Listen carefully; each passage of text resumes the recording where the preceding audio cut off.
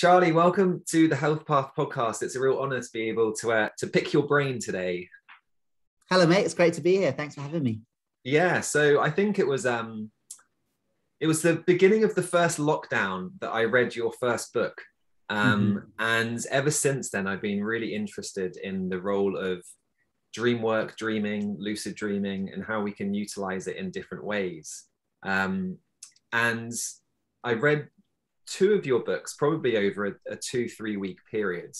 And I went from never really remembering my dreams to having my first full lucid dream. Great. And it was just one of the most profound experiences, understanding that we have access to this sort of thing with a few techniques and practices and becoming more mindful is just, it kind of blows your mind, I think, when you start to experience these things. So firstly, thank you for all the work. Thank you. Well done for doing the practices and making it happen. Yeah, it was a good time, definitely. But obviously there might be some people tuning in today, Charlie, that aren't yet familiar with you or your work. So are you happy just to do a little bit of an introduction? Yeah, so let's look at lucid dreaming first. So this experience that you had, a lucid dream is any dream where you're actively aware of the fact you're dreaming as the dream is happening. So anytime someone's had a dream where they're sound asleep, but in the dream they go, oh, wow, this is all a dream right now. That was a lucid dream. Doesn't matter whether it was a happy dream or a sad dream or a nightmare or whatever. The moment you went, this is a dream, you were lucid. And the moment that happened, an interesting thing happens to the brain. Your prefrontal cortex lights up, which usually isn't activated during sleep. In fact, one of the kind of dominant characteristics of REM dreaming sleep is lack of prefrontal cortex activation, which the scientists believe is the part of the brain associated with the sense of self and sense of agency, which would explain pretty tightly why you can have dreams you're other people and why you can have dream such bizarre things and not kind of cotton on, like, that you're talking to the Queen of Egypt or that you're dreaming you're a child when you're an adult or something like that. And it also makes perfect sense that when you get lucid and you go, oh, wow, I'm having a dream. This is Alex having a dream or Charlie having a dream. The prefrontal cortex would light up. Oh, sorry, I've got a little puppy who got spayed yesterday. She had to work. And I think the tube they put down her throat is making her cough. Anyway, you're all right, Waffles. So if you hear those sounds, anyone who's listening on audio, it's a puppy. So that part of the brain lights up. And the cool thing about that part of the brain is it's the same part of the brain that activates neuroplasticity. So the phenomena of neuroplasticity is fundamentally based upon activation of the prefrontal cortex because it's kind of consciously doing something. There's this conscious aspect to it that really kind of drives neuroplasticity. So if you're having loads of normal non-lucid dreams about playing football, you're probably not going to get any better at football.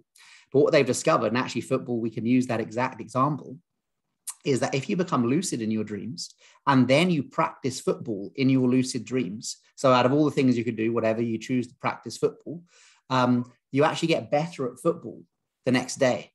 So they've shown you can actually increase waking state performance by training in the lucid dream. And not only that, once you become lucid, the brain doesn't think you're asleep. The brain thinks you're awake. So in the work I've been doing with veterans and trauma, if you can have a lucid dream where in that lucid dream, you realize I'm not really back in Iraq, I'm dreaming I'm back in Iraq, and can then either, confront the fear or allow the fearful thing to happen, feel asleep because it's just a dream. As far as the brain's concerned, you actually did that, and the brain will actually start to rewire itself in favor of either the newly learned skill if you're playing football or the newly integrated trauma if you're working with that. So it's a really powerful way of engaging something as everyday as skills rehearsal to as profound as trauma integration. Amazing. And I love the fact that we can start to understand that neurobiology of it ultimately as well. So obviously your previous books, one of them is very much around supporting people lucid dream and sort of teaching them the techniques. And there's one around shadow work as well and how we can use dream work there. But you've got a book, is it out on the 26th, I think? Yes, and I've got a copy here called Wake Up to Sleep. Are we doing video or just audio? Video. Okay, cool. So people can see this. Yeah. Wake Up to Sleep. 5 powerful practices that transform stress and trauma for peaceful sleep and mindful dreams. So yeah, this is the book that's based on the 6-week course that I've been doing with veterans and serving military. So it's really kind of military grade sleep techniques here. Let me just get the puppy. Sorry, man. But no, don't worry. Come here.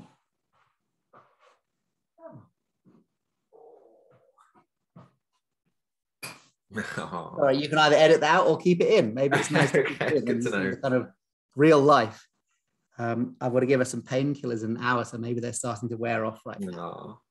Okay, where was I? About the book. The book is based on the 6-week course that I've been doing with veterans and serving military personnel. It's been developing over the past kind of 5 or 6 years. And the book is kind of an adapted version of that to make it available for all people. So it's, someone recently called it, military grade sleep tips. And I was like, well, I guess it is. I mean, it's a bit of an Americanization there, but it really is, because the groups I was working with historically have some of the highest levels of post-traumatic stress disorder. So the techniques in the book, if they work for them, they're probably going to work for other people too. And I used to say for more everyday traumas. I now realize it's a very naive statement, because trauma is trauma, whether it's from a literal war zone or from a familial war zone. Trauma is trauma. And in many cases, the complex CPTSD that everyday, civilian people have who've been working with childhood sexual abuse or actually any trauma from childhood and in adulthood is just as traumatizing as a combat zone trauma. So yeah, trauma is trauma, and the book seems to really help stress and trauma affected sleep. And it has got lucid dreaming in it, but only a couple of chapters. So this is my first kind of fully non-lucid dreaming book. It's based on sleep awareness, which is kind of like becoming your own sleep tracker. So keeping a nocturnal journal, being aware of your sleep, being aware of your dreams, how much sleep you're getting, how you feel upon awakening, really kind of empowering yourself with the knowledge of how you sleep. The second foundation is deep relaxation. So it's working with yoga nidra practices, so lying down forms of meditation.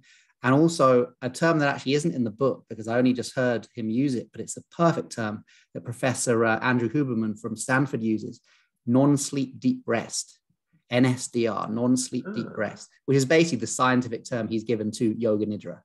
Forms of deeply relaxing, usually lying down mindfulness practice where you're not quite asleep, but you're kind of getting there in these deep hypnagogic relaxation states and all the benefits of that. The third foundation is breath work, but not kind of Wim Hof stuff. In fact, pretty much the direct opposite of that. Very slow, deep breathing. So breathing at 5 breaths a minute, which is about 70% reduction. Most people are breathing at about 15 to 20 breaths a minute. Then the fourth foundation is nightmares, transforming nightmares, not only the nightmares themselves, but actually our perception of nightmares, what they're doing from a neurobiological point of view and how to work with them. And then the final foundation is lucid dreaming. Brilliant. And I think we said off air how relevant this is for our conversation today. So a lot of our community, although are coming to us with sort of physical health conditions, whether it's a diagnosis of an autoimmune disease or some of these kind of syndromes like chronic fatigue syndrome and irritable bowel syndrome. I'm particularly interested in sort of the research around adverse childhood events and how trauma in our childhood significantly increases our risk of disease in adulthood. So a lot of our listeners, I think it's safe to say, will have some degree of trauma, and if we don't define it as trauma, then the rest are going to have obviously just chronic stress of different types that are driving some of this or their health issues. So are we able to maybe just touch on some of these sort of elements of the new book and how we can utilize them to support our own healing? So let's look at inflammation, because in the book there are 3 kind of major obstacles I look at. I break it down into the way I'm kind of moving it aside from sleep hygiene is that sleep hygiene tips are based on changing the external environment of your bedroom in order to create the causes and conditions to make sleep easier to occur, right? So don't look at your phone for an hour before bed, have a hot bath, don't have coffee after lunchtime, this kind of stuff. Those are great. People with moderate to low levels of stress, they can work quite well. But people with high levels of stress, and to be honest, the last 18 months, who hasn't got high levels of stress, and absolutely people working with trauma, sleep hygiene tips won't even touch the sides. It's like offering someone a plaster when they've been in a car crash. It's well-meaning, but it will do nothing long-term. It might have some short-term effects, but very little long-term effects. This book is based on working with the primary obstacle to sleep, which is a dysregulated nervous system. And the 3 major things that dysregulate the nervous system are stress, trauma, and inflammation. And in fact, they kind of work within each other. They're kind of indicative and causal from each other. And inflammation, I think, is probably an interesting one to look at because of your work with gut health. Direct link between gut microbiome and sleep. If we're eating foods before bed or just during the day that put the body into a state of inflammation, the direct link between inflammation and sleep seems to be a raise in body temperature. Sleep is fundamentally about a regulation of the homeostasis system in the body. So it's about temperature regulation. And even low levels of inflammation caused by simple sugars and the inflammation that comes from eating simple sugars and certain simple carbs that might make those sugars slightly elevates the temperature. And even a minor elevation of temperature can affect sleep. So you might have heard the sleep hygiene tip about having your bedroom cooler than usual. Your bedroom should be kind of so cold that if you put your foot outside the duvet, you should want to put it back in. It should be really, really quite cool, the bedroom. But actually, we haven't looked at the body.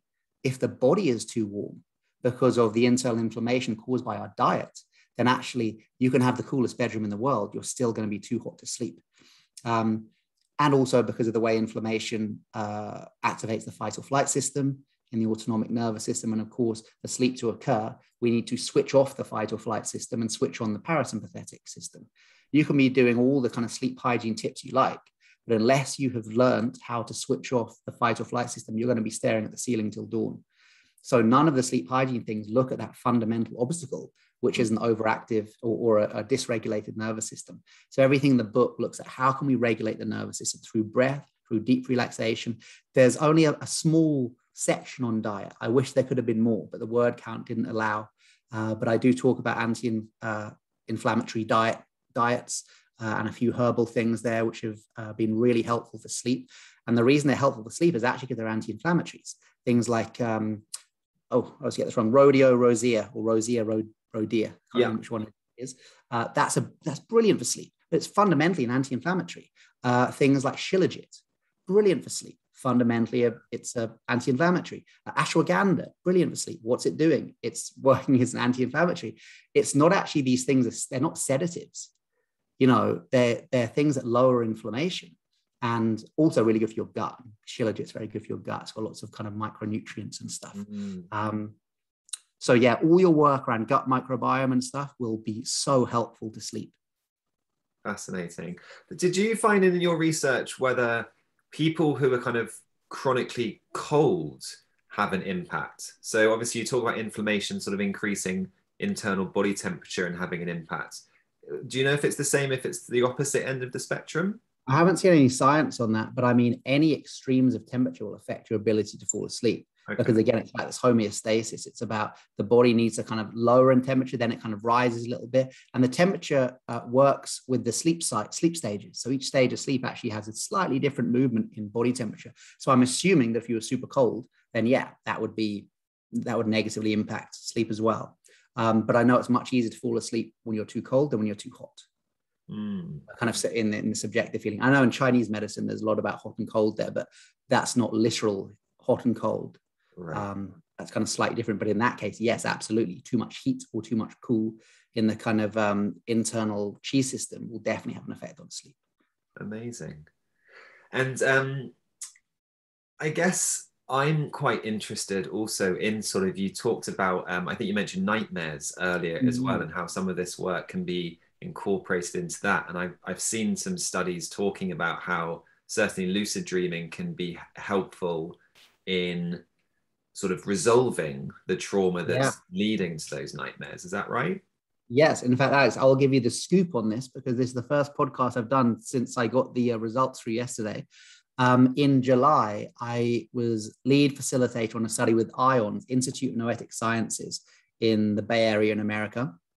They do a lot of really rigorous science, but around reasonably woo-woo subjects. So it's a really great place if you've got funding to go, and they'll explore stuff that a lot of other people don't want to explore, but they're actually very well known for their rigorous science. So we did a study on lucid dreaming for treatment of PTSD nightmares. Now, there have actually been, I can think of at least half a dozen, maybe 7 or 8 different peer-reviewed scientific studies that have already proven lucid dreaming to be one of the most powerful interventions for post-traumatic stress disorder nightmares. Because once you become actually through the brain, that thing we mentioned before. If you look at the work of Bessel van der Kolk and others, he directly says that for trauma to be integrated, the parts of the brain that were knocked out during the traumatic experience, precisely the prefrontal cortex, need to be reactivated for trauma to be fully integrated. What's the part of the brain that's activated when you get lucid? The prefrontal cortex. I mean, it's right there. But at a psychological level, another biological level seems to be that when you become lucid, there's a massive drop in stress hormones, because you know, I'm back in Iraq, I'm back in Iraq. Oh, I'm dreaming I'm back in Iraq. Okay, it's still a freaking scary nightmare, but at least I know it's just a nightmare. I'm not actually in danger here. And it's believed that elevated levels of stress hormones during REM sleep is what negates the healing property of nightmares in people with PTSD. Because for like most people, nightmares have a healing property to them. They're actually very good.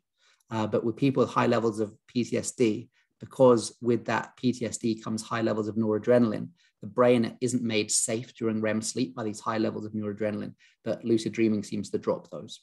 And at a psychological level, if you can train the mind to know, oh, I'm not really back in Iraq, I'm simply dreaming I'm back in Iraq, it has a powerful deconditioning effect on the way that trauma is being integrated by the brain, because in many ways, a nightmare is a dream that's shouting. It's shouting for our attention. It's saying, you know, here lies unintegrated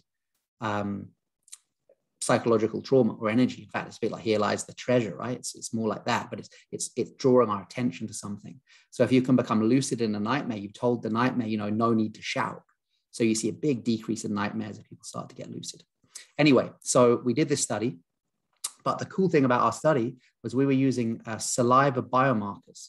So we were getting people to take spit tests before and after the lucid dream. The working hypothesis was integrating a trauma in a lucid dream will have such a profound effect on the subject that you will see a drop in inflammation in the bloodstream through the saliva biomarkers. So we're trying to prove basically the physical healing properties of lucid dreaming. The results haven't been published yet, so I'm only allowed to mention certain things, but what I can mention is we had 55 people in the study, all of whom had high levels of PTSD. So for one, I was like, what, 55 people on a Zoom stream, all of whom have high levels of PTSD. Are we even going to get any lucid dreams? You know, I thought maybe I spoke to the funder. I was like, I don't know if we're going to get any lucid dreams, man. You know, this will be a group that's really going through it. We had 73% of the group managed to have a lucid dream or multiple lucid dreams within 1 week. It was a 1 week study. Wow. Their PTSD scores were measured before, directly after the study, and 3 weeks after. After the study, all of them had lowered PTSD scores.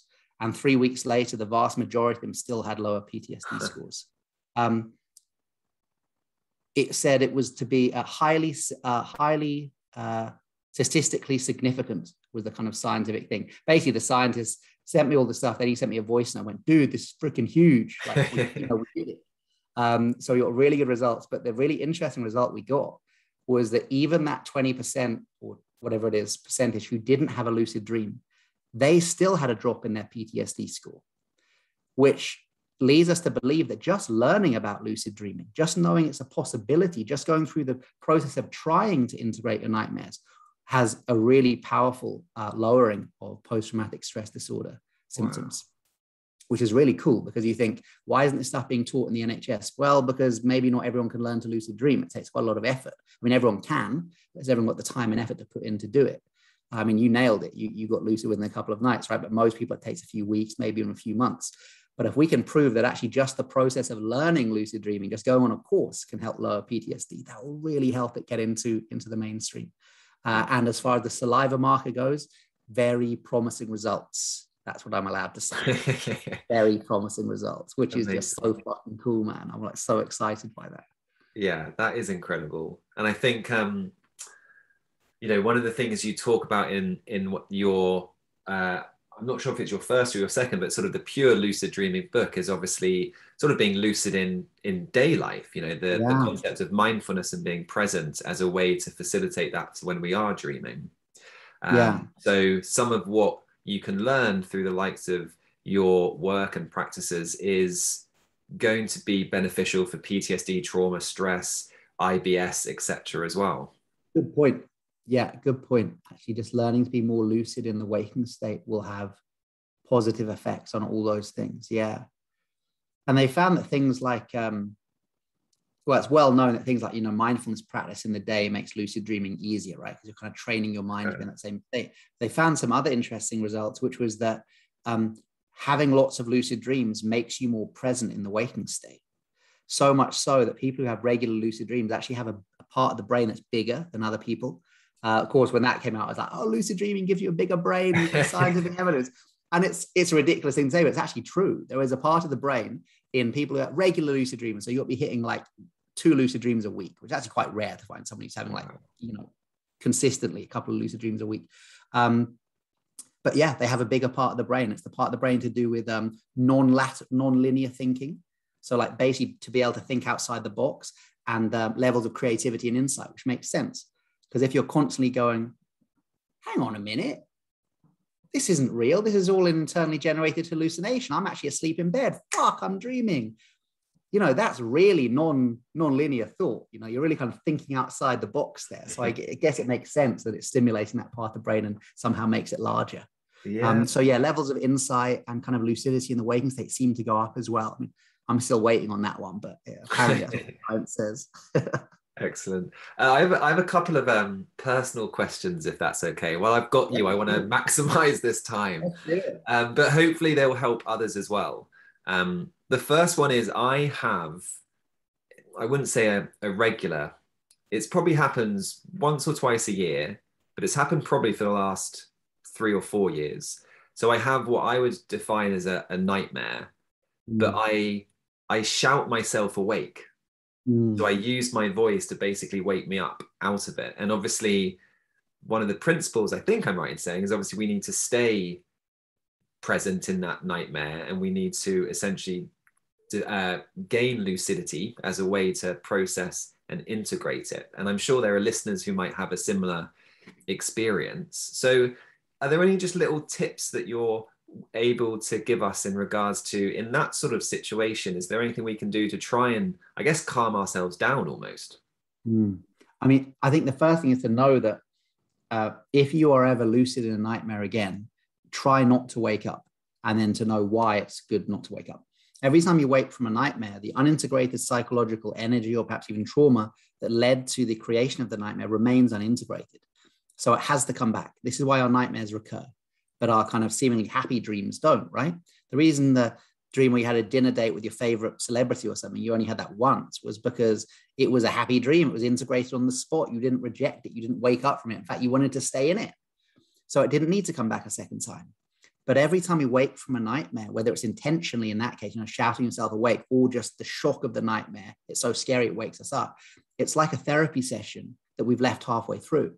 So let's say this was a one-on-one Zoom lucid dream therapy session or something, and then, Waffles started barking and I had to end the session. I'd be emailing you back straight away. Oh, Alex, we need to finish the session. No, I can't let you go. We need to close the session, or at least finish what we were talking about, right? Because I don't want you to leave kind of halfway through a therapy session. The brain is doing exactly the same thing. So recurring nightmares aren't a sign of the brain trying to punish us, or as a lot of veterans think, it's because of what I did, or what I didn't do, or what I allowed to happen, and that my mind's like punishing me for this. This is my penance. No, it's actually the mind being a really thoughtful therapist and go, mate, I just don't want you to be halfway through a therapy session. We need to finish this one. So I'm going to give you that nightmare again. It's a bitter medicine, but it is a medicine. So that's the first thing, to reframe it, to know that to stay in the nightmare is a good idea. As Krishnamurti said, the seeing is the doing.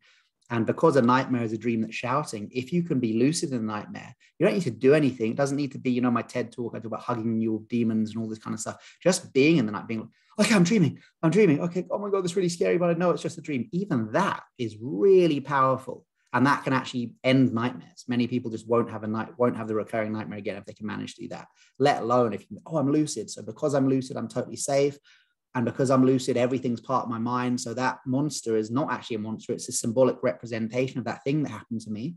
Well, I should probably go and talk to it, or hug it, or dissolve it into light, or, something to symbolically show integration. And if you do that, you're really cooking. And if you can have that level, you see, like we saw in the study, big drops in PTSD and nightmares just not coming back again. So how to do that? One is to learn lucid dreaming. The other is to do something before sleep that will help regulate the nervous system, that might not stop nightmares happening, but it might reduce the kind of severity of the nightmares, meaning you don't wake from them. Okay. So that would be something like slow, deep breathing, like coherent breathing, breathing at 5 breaths a minute, or maybe a yogic breathing technique like 4-7-8 breath, or some non-sleep deep rest like yoga nidra or deep relaxation before bed, so that those adrenaline levels are already dropped, so they don't kind of max out in the nightmare. But really interesting what you said about, shouting yourself awake. That's called motor breakthrough. So in the dream state, you're paralyzed for the most part. Make small twitches and movements, but basically major muscle groups are paralyzed. But if the emotional energy of the nightmare becomes so much, you can have this thing called motor breakthrough, which is where like you scream awake or you kind of thrash and wake yourself up. It seems to be a kind of a, ejector switch. If the nightmare is just ramping up too much, then there's a kind of ejector switch to get you out of it. But if you could stay in there, even better, because then you can really integrate the trauma on its own term. Okay, excellent. On its own turf, I mean. And the second one is more of just, I guess, I'm curious if you've heard this from other people going through, learning lucid dreaming, which is, I feel it completely changed my relationship with sleep. And what I mean by that is, I think previously I'd had some quite like rigid rules, not necessarily that I was fully aware of, around this is when I've got to get to sleep. I've got to be in bed by this time. If I don't get enough sleep, I'm going to be tired the next day.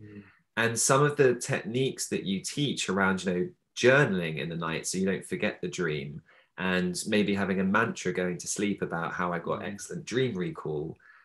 They really started to break down, I feel, kind of limiting beliefs or the narrative I had around sleep. I don't know if that's kind of something that you've experienced or heard about before.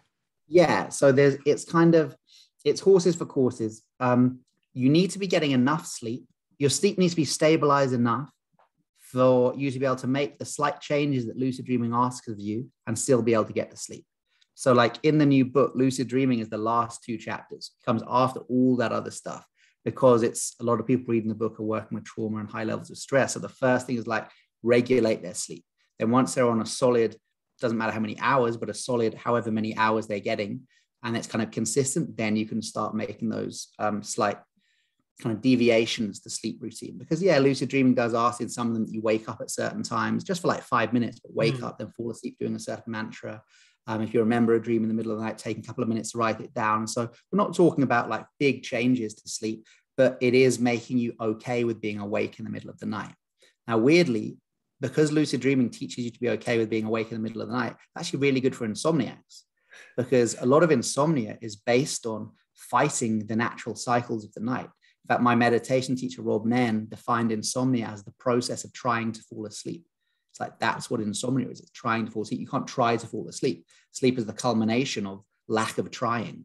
It's where you stop trying so much, you stop even trying to be conscious, and then you black out and you fall asleep, right? Or in lucid dream is slightly different. But so I think, what you said there about it kind of breaking down the rigidness around sleep and giving us some flexibility means a lot of people are now more okay with how they sleep. And it also encourages things like naps, because napping is really good for lucid dreaming. So now it's like there's another reason to have a nap, as well as all the science showing how brilliant napping is. For anyone listening, I know that 10 years ago the kind of jury was out on naps, where they were good, where they're bad. There just wasn't enough research into it. Now, like almost everybody could do with a nap. You're better at everything after a nap that we can measure. 30% better at learning any new skill, as long as your nap isn't more than 90 minutes, and as long as it is within 6 hours of your intended bedtime, they'll have no negative effect on your sleep. So it's about timing your nap. But napping is really good for you. So encourage things like napping, and encourage the flexibility around sleep. It encourages you to be creative, that sleep suddenly becomes this empowered place. It isn't somewhere you just surrender to, it's somewhere you befriend, and then learn how to kind of change your dreams and see the dreams changing, and, learn to really, kind of do a handshake practice with the night, which I think is really good. Yeah. I mean, it completely revolutionized my whole thought process, because, I think many of us think about sleep as just this sometimes, annoying thing that we've got to do. Like people often want to stay busy. Whereas, you know, especially when I was at the beginning of that lucid dreaming and just starting to remember dreams again, that alone is quite a fun process. But it got me excited, like going to bed. It sounds a bit silly, but Yes, it completely changed everything. that's so Um, good. yeah. Just something you said there about the, you know, people wanting to just kind of sleep as quickly as they can. You know, this idea about sleep when I'll die, stuff like that. One of the scariest studies I cover in the book, I cover this in the first chapter, or maybe even the first couple of pages. They did a study on people who were only getting 5 or 6 hours sleep, but were saying they feel totally fine. So National Sleep Association and American Sleep Association, they're all saying 7 to 9 hours for most people is what to aim for, right? Because 7 to 9 hours, you're probably not going to be asleep for all that time. You could aim at kind of 7 to 9 hours in bed, then that might average out into a nice solid 8 hours, whatever it might be. But they work with a group who only get 5 or 6 hours, but claim, I feel totally fine. They have great social lives. They're great at work. They're professionals. They're like, I am the outlier here because I'm fine. They give them certain mental acuity tests to do after 5 or 6 hours sleep. And although they claim they feel totally fine, their brain sends a completely different message. Like they're sick. They're like, dude, your like level of mental acuity is really low. You're not getting enough sleep. And that was the most tragic one I found, because it means essentially we have become so habituated to being sleep deprived. We think it's our normal. It has been so long since we had sufficient sleep that we have grown to normalize the state of low functioning sleep deprivation. It's called suboptimal neurological functioning, has become the normal for so many people. Then when you force these people to sleep more, so you basically pay them to stay in bed for like 14 hours, for like 3 days straight, they were like, got to stay in bed, right? Most people max out at about 11 to 12 hours the first couple of nights and then settle into an 8 to 9 hour rhythm. So there's a lot of us who believe we're getting enough sleep and we kind of feel like we're fine. But actually, it's just we haven't given ourselves space to have the sleep that awaits us. And when you do give people that extra hour or 2 hours sleep, you know, they claim that they've kind of, you know, tapped into some universal source of energy. It's like, no, dude, that's your normal. You know, that was always there for you. And it doesn't have to be loads more, just 1 hour sleep. That's another interesting study. Just 1 extra hour of sleep has profound benefits. That was a study from based on daylight saving, actually. So, you know, when everyone kind of loses or gains a night's sleep, I was under the strange illusion that it might just be England who does that. It might just be Britain that does that. In fact, it's like 1.6 billion people around the world from like 12 different countries or more follow these daylight saving rules based on different time zones. So there is a time where a large amount of people, like 1.6 billion people, are all losing an hour's sleep. And they find that the day after that, when everyone's losing an hour of sleep, there's a 20% rise in heart attacks and cardiac arrest, and a 15% rise in traffic deaths. Wow. Now, those are not small numbers when you're dealing with such a large percentage population. That is tens of thousands more people die after losing 1 hour of sleep. However, conversely, that night where we all get an extra hour in bed, the next day there's a 23% drop in heart attacks worldwide. And again, a similar thing, I think it's 10 to 15% drop in traffic deaths. Again, that's tens of thousands of lives saved. Tens of thousands of people do not die by getting 1 extra hour of sleep. And that really stuck with me, because are we all going to be able to get 7 to 9 hours sleep like the doctors, like the Sleep Foundation tell us? Probably not. But if we're only getting 5 and you can move it up to 6, that'll profoundly change your life. If you're only getting 6 hours sleep and you can move it to 7, that'll profoundly change your life. And it doesn't have to be at night. We need to look at sleep in 24-hour periods. So when it says 7 to 9 hours per night, it should really say, and they should change it should say 7 to 9 hours per 24-hour period. So if you're only getting 6 hours sleep at night, and if you can get a cheeky 1 hour nap the next day, and that stacks up to 7 hours, then you're well within that range and really approaching neurological optimization, they say. Brilliant. And I think I'm right in saying, that some people I've read from an indigenous perspective, that's the natural sort of sleep cycle. They're kind of up before the sun and they'll have a nap later on. Yeah, that's really cool. The kind of 2 sleep things. BBC did a good article on this. And I think in Why We Sleep, Matthew Walker mentions this. I dug a bit kind of deeper into that in this book and found You've got over 500 references cross-culturally, multiple different countries referencing this two sleep way of sleeping, which is basically going to sleep when the sun went down. So obviously, of course, this would change based on seasonal fluctuation. But let's say you're going to bed within a couple of hours of sun going down. So you're going to bed about 8 p.m. or something. You'd sleep for 3 or 4 hours. Then you'd wake up around midnight and you would stay awake for 2 hours, wide awake, doing stuff. Like pubs would reopen. People would have sex. People would milk their cows because they thought the milk had a better consistency or something if you milk them in the middle of the night. Like people were awake doing stuff for a couple of hours, and 2 hours later they would go back to sleep until the sun came up. And people have been sleeping that way in Britain, and then Britain as the center of the empire in the 1800s, that affected the sleeping patterns of a lot of the world. And if you look at indigenous countries who weren't affected by empire or industrialization, they also reflect that similar sleeping pattern. Now, if we look at the most common form of insomnia reported around the world, it's called sleep maintenance insomnia. This is it. I can fall asleep okay at night.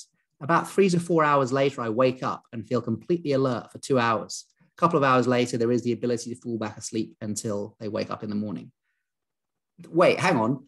How has no one made this connection here? Could it be that there are millions of people who are not insomniacs? But the doctors don't know this. GPs don't know this. I have great respect for GPs and doctors. My sister has just become a doctor, and she confirmed in her 6-year training, she had 2 hours on sleep in her whole 6-year training. She sent me the PowerPoint. Actually, it was very good, 2 hours, but 2 hours in a 6-year training. So we go to our doctors, we explain this, how we're sleeping. They don't know any better. So they're telling us, oh, we're insomniacs. They want to medicalize it. They want to, give us meds, pathologize the sleep pattern. It could be completely normal. In 1900 in the New York Times, they talk about the newfangled malaise of insomnia. Like insomnia as a social construct was not around until the 1900s. Like New York Times are talking about this new thing called insomnia. And that's about 20 or 30 years after the last reports of the 2 sleep cycle, because the Industrial Revolution changed. We needed people to wake up, be in the factories, work till past sundown with electrical lighting, and then wake up early to come and work in the factories again. I mean, it sounds conspiratorial, but it's all there. Also, the education system was built around that as well. Yeah. Anyway, I don't want to get into that, but very, very interesting. Yeah. Really fascinating. All right, I put us on a little bit of pressure, Charlie. We've got 9 minutes, and okay. I want us to go back to, if you're happy to, obviously the new book. So you've mentioned... Yeah. You mentioned anti-inflammatory diets. You mentioned certain nutraceuticals like rhodiola, ashwagandha. You mentioned breathing exercises, so things like 5 breaths a minute. So really slowing down the breath compared to what's probably the most popular breathing practice, shall we say, at the moment, which is obviously the Wim Hof, as you mentioned earlier, which is the other end of the spectrum. Strangely enough, though, the Wim Hof method leads to exactly the same place as coherent breathing, because they both actually lead to a regulation of the nervous system. But one kind of maxes out the fight or flight to such a point that it almost kind of blows the fuse, and then boom, big parasympathetic response.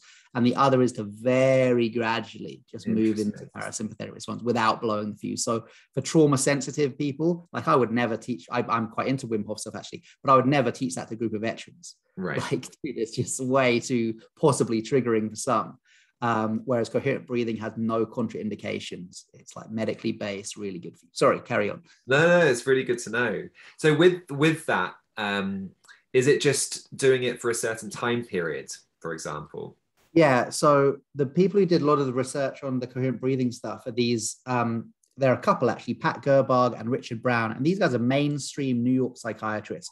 She's Harvard Medical School. He's Columbia assistant professor. These are not hippy dippy people. These are mainstream psychiatrists. So when they say that breathing at the nominal rate of 5 breaths a minute, 20 to 40 minutes a day is one of the most effective treatments for PTSD and has none of the side effects of the medications that we used to prescribe you, people start to take note.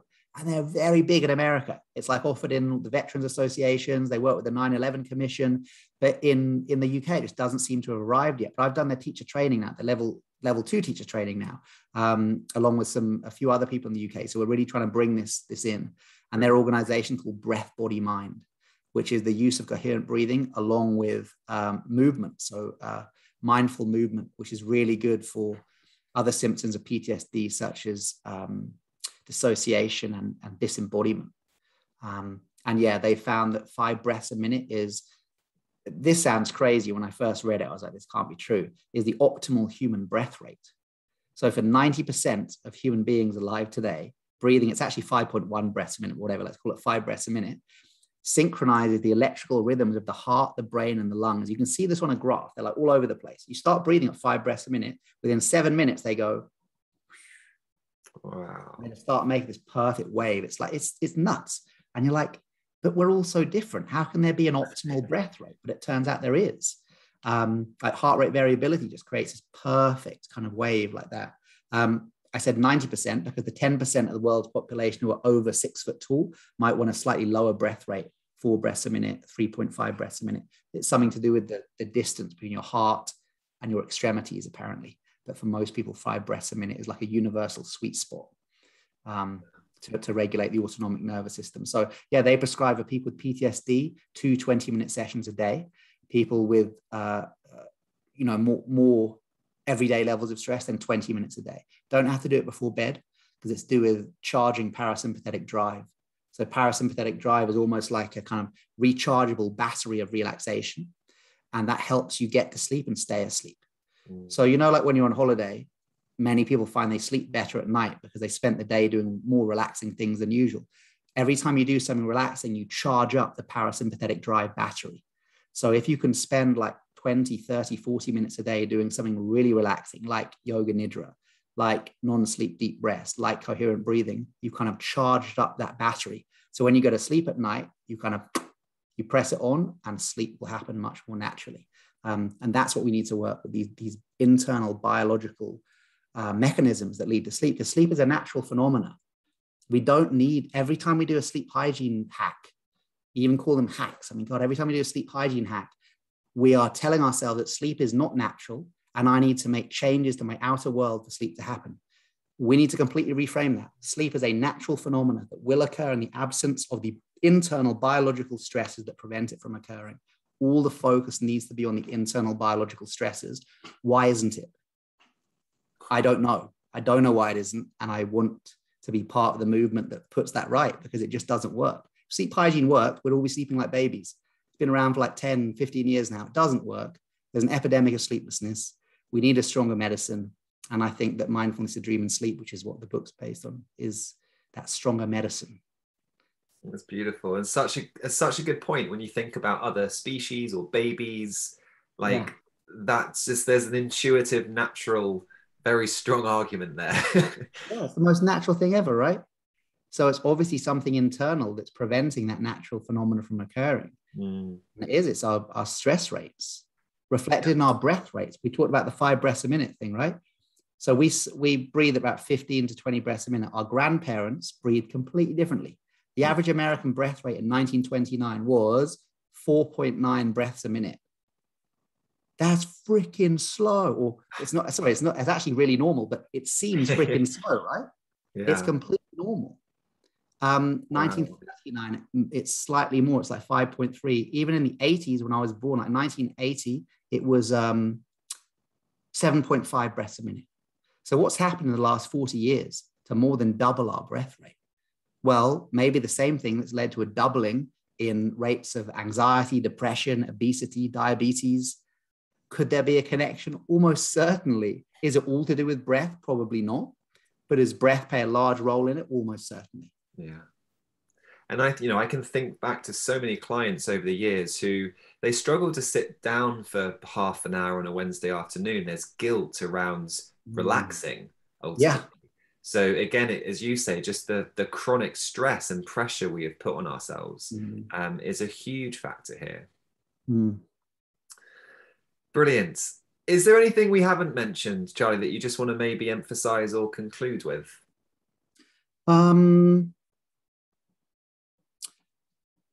Just that the workshops that I do are always free to veterans. So if there are any military veterans watching, then you can always come for free. And that hopefully this stuff is about kind of empowering us to take back the reins of our sleep. This isn't about medicalization. This isn't about pathologizing the way we sleep. It's about kind of empowering ourselves to go, I'm there for a third of our lives. A third of my life is spent in this state. it just makes sense to try and optimize that. Not just to be like, I'll sleep when I'm dead. It's like, no, you'll die if you don't sleep. It's the other way around. It's like, if you want to live longer, and there's actually the direct correlation between shortness of sleep and shortness of life. It really is that direct. And everything is better. I mean, we talked about microbiome and inflammation affecting sleep. It's also the other way around. Sleep is the greatest anti-inflammatory we have at our disposal. The most powerful non-medical anti-inflammatory we have is sleep. It's like, that's what it's doing. It's so if we're only getting 5 hours of this kind of natural anti-inflammatory treatment, it would be even better if we were getting 6, even better if we were getting 7, even better if we were getting 8. And that will affect our gut health. It will affect our ability to regulate our emotions and regulate our nervous system. It's there, but we do need to kind of to be active in our participation with sleep, I think. Yeah, I love that. Active in our participation of sleep. A good way to conclude. Charlie, thank you so much. It's been a real privilege to chat with you and learn more about the power and the healing power of sleep. Oh, thank you, Alex. It's been a pleasure to chat with you.